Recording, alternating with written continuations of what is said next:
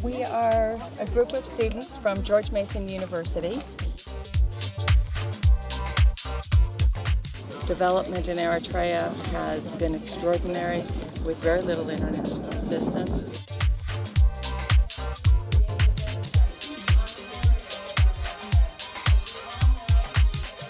To be back in Eritrea is always a joy for me. But to bring 11 students and have them experience Eritrea, that is really a dream. Originally, before coming to Eritrea, I had no expectations.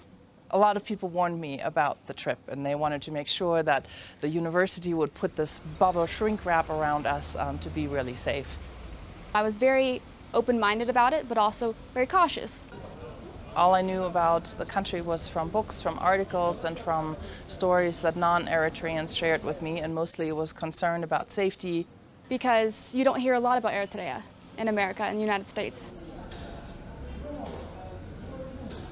I was really surprised. I've traveled to a lot of developing countries, and even immediately upon arrival in Eritrea, it became abundantly clear that this was a completely different country. There were no guns at the airport. When we came out of the building, everything was clean, and when we entered the city, people were walking around, and even at night, there was no restrictions to leave the hotel. It was just a very welcoming atmosphere, and from day one, I knew that the stories that I heard were not true.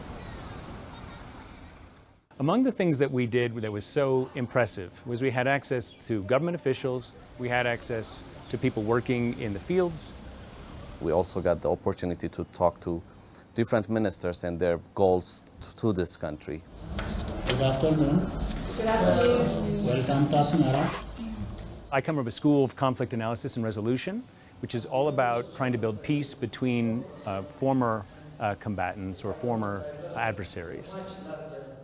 It's very rare for Americans to have any insight into what's happening here, and the insight that we have is usually passed through a lens which is largely distorted based on the history of conflict. This has been one of the most important and troubling conflicts in the world, and so we've been interested in it for a long time. Many people who know the conflict well warned me, you're going to love the people, but you're going to hate the government. But what I found is that the people in the government are not so easily separated, and that the people that we've met in the government are extremely gracious and welcoming and open, and have opened the country to us in a way that has allowed us to be very critical and to ask any question that we wanted to ask, and to explore in a way that is surprising. I'm a private sector person. My 20 years in the World Bank was preaching private sector. I'm sure when you talk to the international community here, you will be told that the Eritrean government does not support the private sector. They start with another. That's not true. Go back to our constitution, go back to the charter, go to the investment code, go to the macro policy document. It will show you that the private sector, in fact, is encouraged, conceptual. I see and I witnessed hope in this country that they will actually make Eritrea better with their social justice programs and also their interest to develop their people based on their own development agenda. The last 20 years were not known. So we have to do a lot of things that basically to cope with the time. As an economist, I may not like a lot of the policies from a pure economic point of view, but I also am a realist. I accept what government is doing because that is the choice that is available. We will make peace here with Ethiopia. The second thing is that we are 100% sure that the living conditions in Eritrea will be much better. Also, fight for us. Something that really resonated with me during this trip was being back home. My background is Eritrean and I am a social worker. My interest is in social development and how the social programming is intertwined with many of these kind of ministries and departments. The last time I came to Eritrea, I was 7 years old. Being able to go back to Mandafara and be back to my roots and being able to share that experience with the group was something that truly touched me. On the trip to Mandafara, the whole community was there, and we got to meet the different leaders in the community and to see how despite the fact there are 9 different ethnic groups and many different religions, they're all getting along and cohabiting peacefully. The one place that I really loved and enjoyed was Mandafara. In particular, the hospital. I was really impressed with all of the improvements and things that they've been able to do. Dr. Solomon was very gracious in showing us the NICU, and just that everybody there was fantastic. So Mandafara by far was my most favorite memory. So the referral was overwhelming. So these are our young students.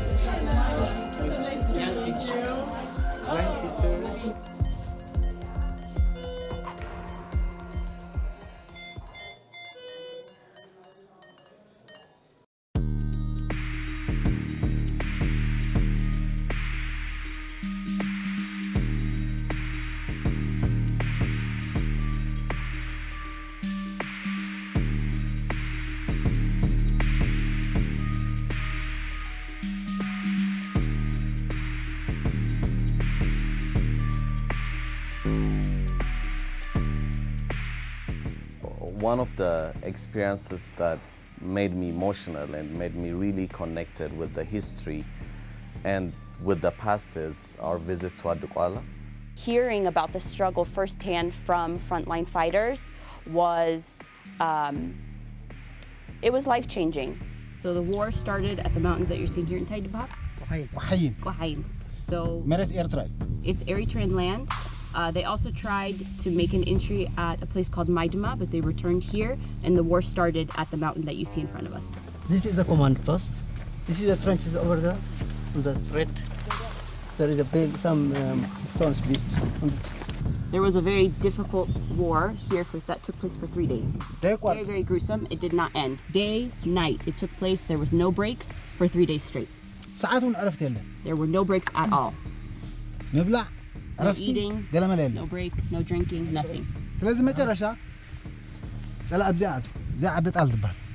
finally, there's a village here called Adid Al, and the Ethiopian troops were able to infiltrate that village. So both areas are very, as you can see, they're very steep and mountainous, so it's difficult to get to this area. So the 2 mistakes that they made were coming to this area and to another area called San'afe. So they were also here to the right. And the Ethiopian troops also got very close to as close to as where we're standing.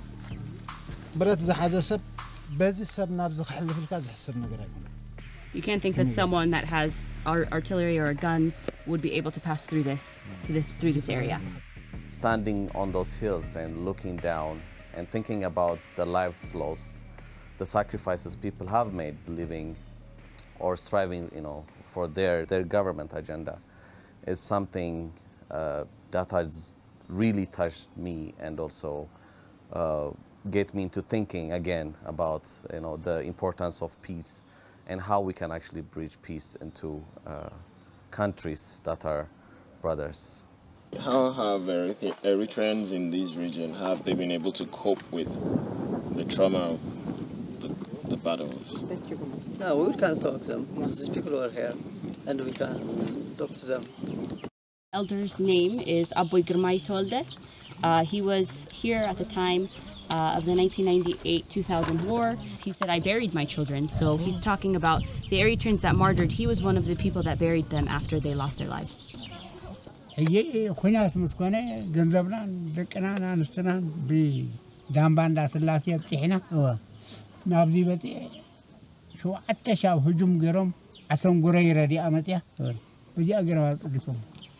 So nobody told them to leave. It was when the battle started. They took their stuff to one area and then they came back to help the troops. So when the battle started, they'd have injured soldiers, they'd have soldiers that were martyred. This was one of the people, along with the rest of the community at that time, that helped to either help save the injured soldiers or bury the martyred soldiers. Being an Ethiopian and being in Eritrea has been a great experience that I will always think about and remember. The most important thing is we are two countries now, but brothers and sisters who have lost 20 years and many years of conflict, through conflict. I believe we, the younger generations, are the ones who can actually bridge the gap for the lost 20 years. And I hope things are going to be a great ones because of the peace agreement that we have now. And the only solution actually to bridge that gap and to bridge the gap between the people of Eritrea and Ethiopia is peace. And now we have the peace, and that is the greatest achievement that these two countries have achieved. How much land are we disputing here? Approximately 800 meters. And look how long we fought for this small piece of land. It's a loss.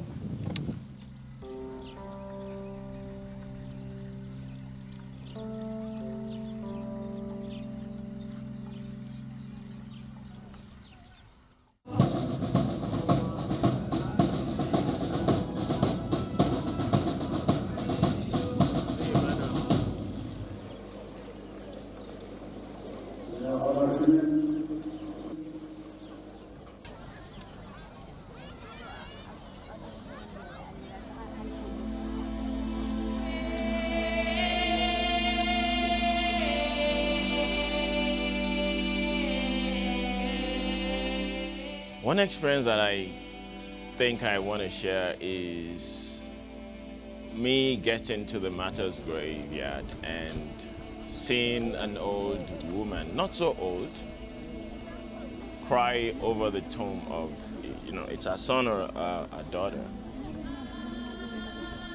And I moved closer and I saw the date. And it read 1981 to 2000. I sat down with her and I held her because I knew what that meant.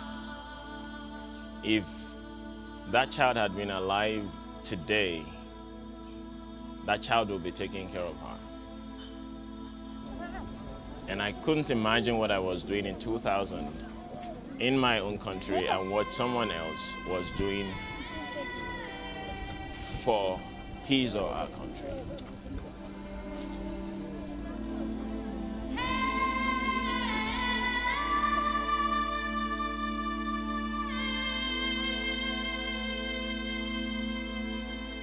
The real sense of patriotism, the real sense of loyalty, the execution of I, myself, and the upliftment of we, that collective nature of Eritreans, stands out.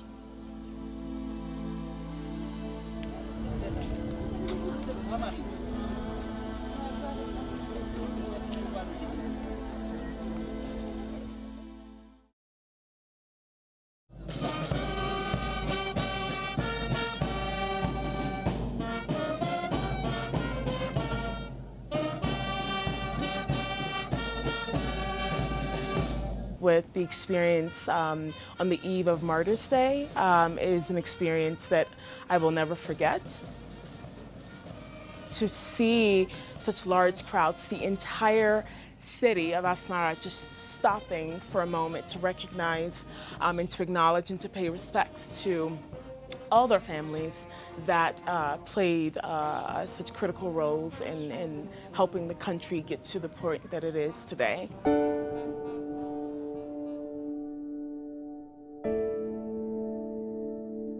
I was just blown away by that experience, to see so many out there singing the national anthem, really sharing with one another, and having little kids come to me to light their candles was such a precious moment. It's certainly an experience I'll never forget.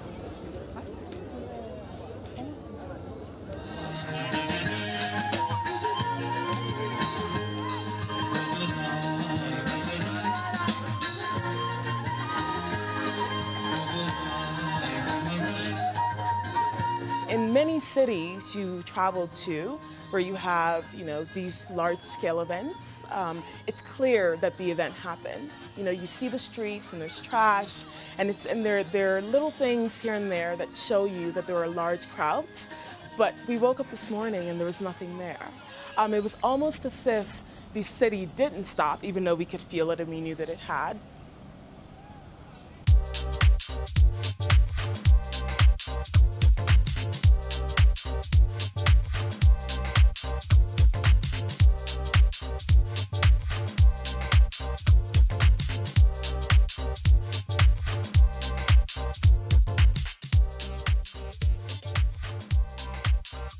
The highlight of my trip, which really to me signifies or integrates the history, the current situation and the future, was our trip to Massawa. It was so interesting, saddened, but also enlightening to see the ruins of Massawa and to have the reminders of the really painful history. What I learned was that from great and much suffering comes great resilience. And we definitely have seen that resilience at play and during our trip by ingenious programs that have been put together with a really deep care for the land, for the people, and for development and for growth. It's almost back 5 years ago we started to make our preparation, especially focusing on the mining companies is coming up or developing in Eritrea. The factories that we visited, which were super clean and with the newest equipment, and all the workers were excited to work there and were very detailed in explaining us how their factories operated. So we try to build to port expansion by ourselves within our people by bringing selected material from outside and stretch it on the ground, compact it, and make it ready for the cargo. As a government, we have the self-sustainability policy. So food comes first, of course education at the same time. I have been working almost for 16 years. I remember in 2005 we bring so many experts. Still sometimes we bring experts in fields we don't know. And once we all get all this information, we were, for the last almost 15 years, we try to do on our own.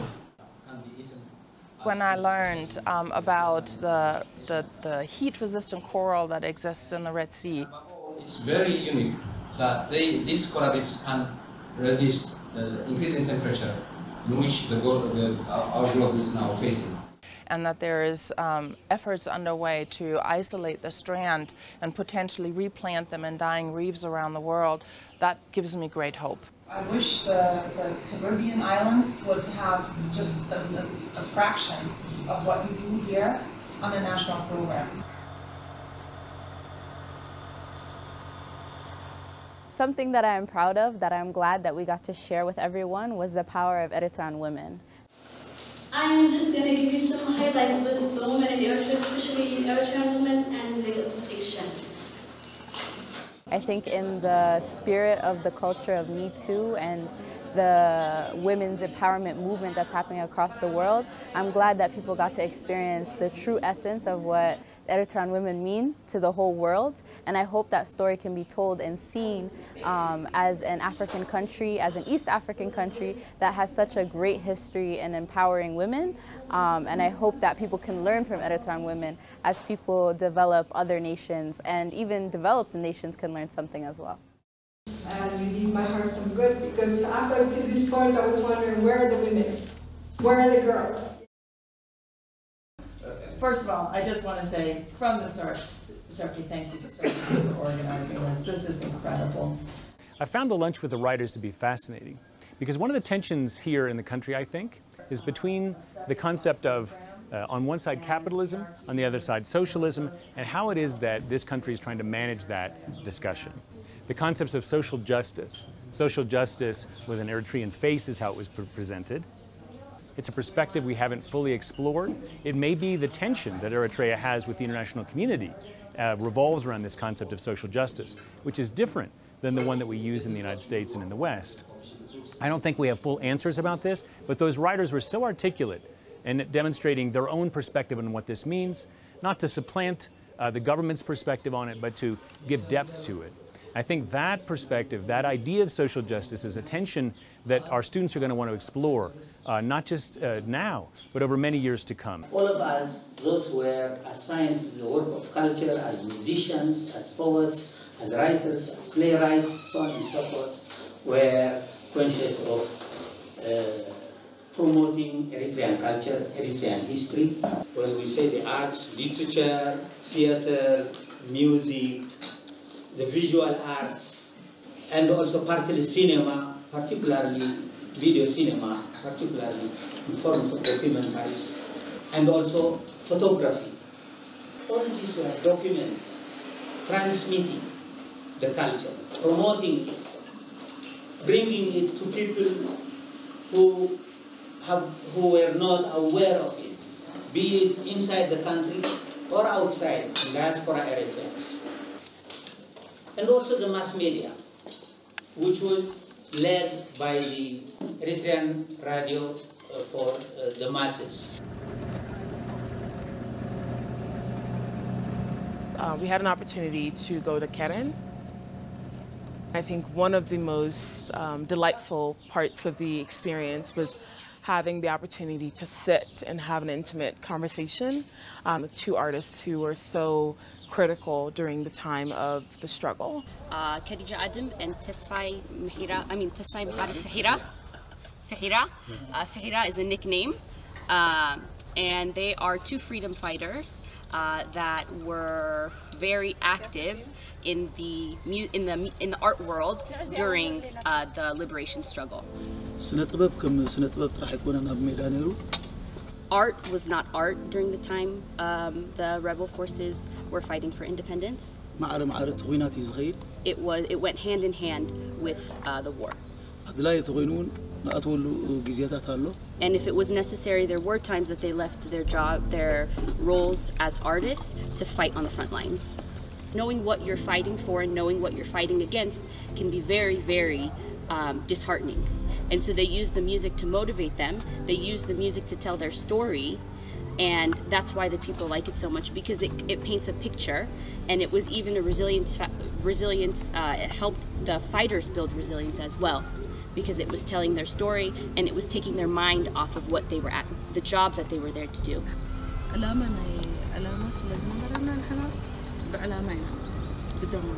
We had a goal, and that goal wasn't a job. We weren't paid to be freedom fighters. We had a goal, and that goal was independence, and it was our nationalism and our patriotism that drove our work. It wasn't finances.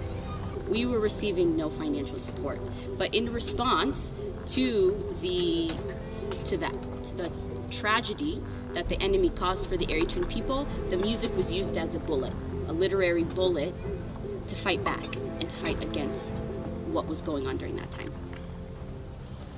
She said we fought tooth and nail by ourselves. So we are a self-reliant country. We fought for our country, we won independence for our country, and now we're rebuilding our country. And so that's something that I would really like you to understand. He's saying that when we were pulling out with the forces, strategically there was a pregnant woman that was walking and that was hit by a bomb. And so she died. And he said, that's the one memory that I cannot erase from my mind. And a lot of people felt it was very, very tragic at that moment. And this is a story that mimics all throughout Eritrea. There are tragedies like this that have happened in all parts of Eritrea during the struggle for independence.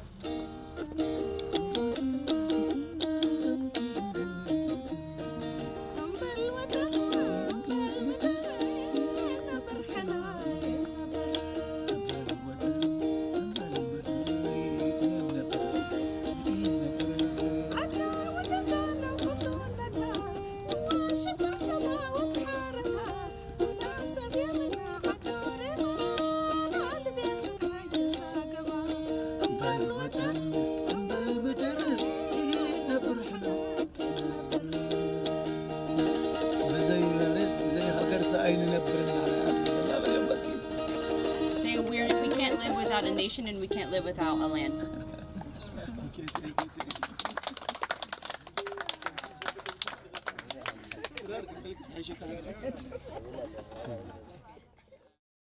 Before I came to Eritrea, I was very much disappointed in Africa. Now I'm now having some confidence in Africa. And it is all because of the hope that I see in Eritrea. And it is my prayer that peace will prevail in this country and Africa will rise again.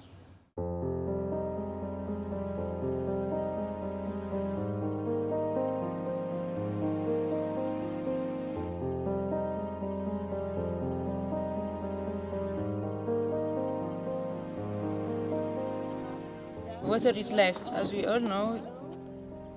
We got crops from water, we got trees from water, we got animals from water, everything is from water. So the main aim of this is if you conserve water, if you conserve the soil, everything in our land will be conserved. For example, this side, it will conserve water, the underground water. This is a whole family's duty. Father comes, mother comes, the children come, so everybody at the family have a great knowledge about this, so they contribute their whatever they can.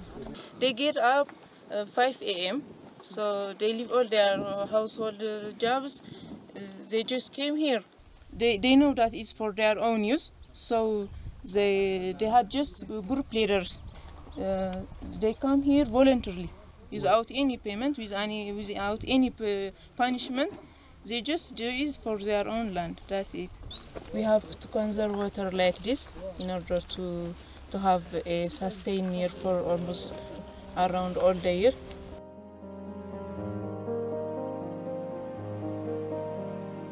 This has become more of a personal journey, and the reason I say that is because I get mistaken for Eritrean. I'm Somali American. I get greeted twice, one as with a group, and also the second is because they're telling me you're home.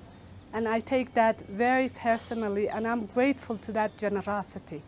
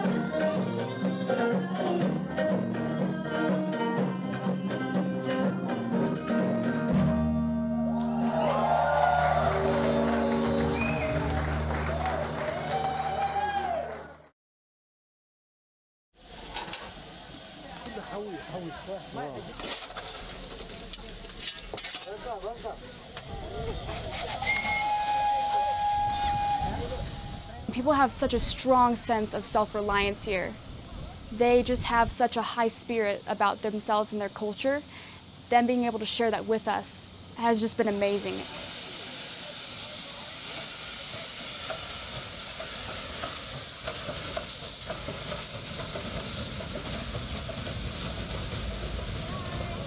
I appreciate the Eritrean people for opening up their homes, for showing me that being in America, I can come back and you would welcome me with open arms.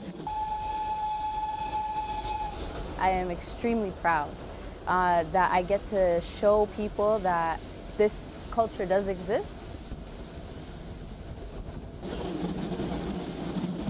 I want to thank the Eritrean people for their hospitality, but beyond their hospitality, the way they have impacted me with that vigor, that verb, to evoke that can-do spirit in my own country.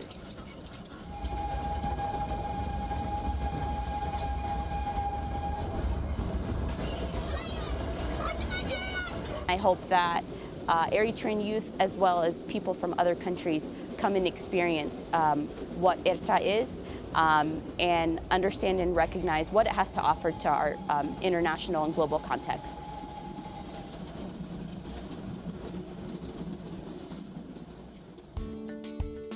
During this trip to Eritrea, I have felt very welcomed and taken care of. The people here are so inviting. I felt like I'd never had to worry about anything. When I'm leaving here on Saturday, we'll be with a sad heart because I fell in love with the people.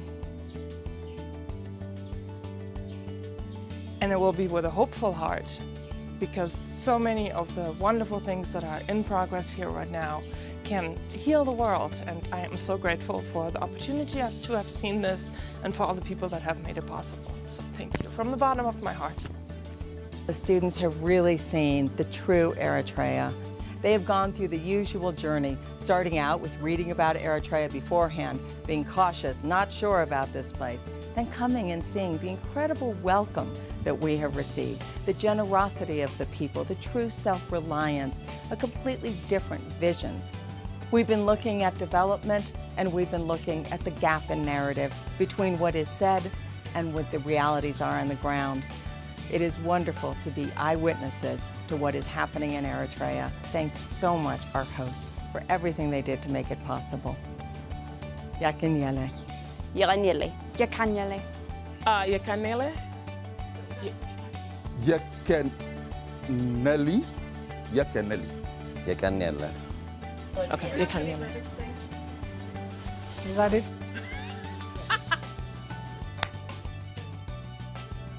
Hi, my name.